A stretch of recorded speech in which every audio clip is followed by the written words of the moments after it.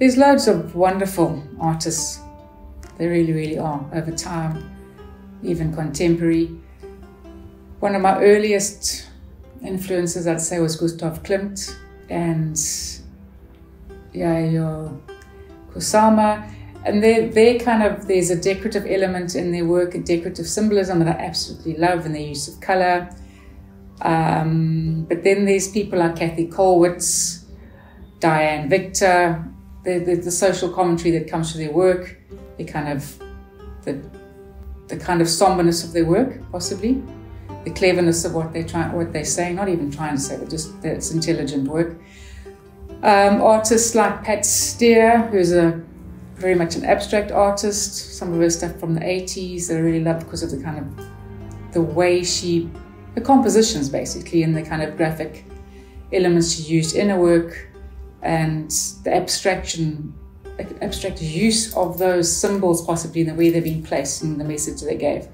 And then there's a young artist called Emily Hopkins, who's a British artist whose work is very figurative, and I like what she's doing with her stuff at the moment. It's always interesting because I remember exactly when and why and how. And I was one of those kids that didn't really fit in, typical, I think, of a lot of artists. And I wasn't doing well at school, and I was in standard 3, grade 5 here, I think. Grade 5, 9 years old, failing, just absolutely miserable. And then in class I did a painting of Helena Corval that she absolutely loved, and everybody loved, and that just did something for me. And it's just that kind of got me going. Lockdown has been weird. Lockdown is weird. I'm quite sure it's affected a lot of people's artistic practice. I mean, I know with me, initially, I got angsty. I wasn't particularly happy. It still feels a lot to do with control. Yes, the virus is real, but there's just other things that I think, because we're used to a particular kind of freedom, we find difficult to deal with.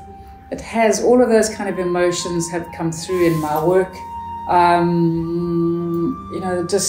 got a painting called Waiting, because that's what we've been doing, is waiting for it to be over.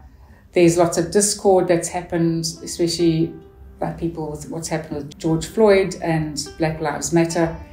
And that kind of stuff, that discord is coming through into my own work.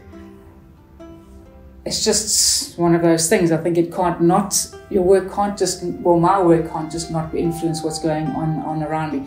But on the other hand, what's been fabulous is just, I've been doodling with my left hand, and just that act of using an unfamiliar hand that's not particularly happy and not particularly coordinated has allowed for freedom, because my work is mostly pretty realistic, so it's kind of naturalistic, I'd say, probably better.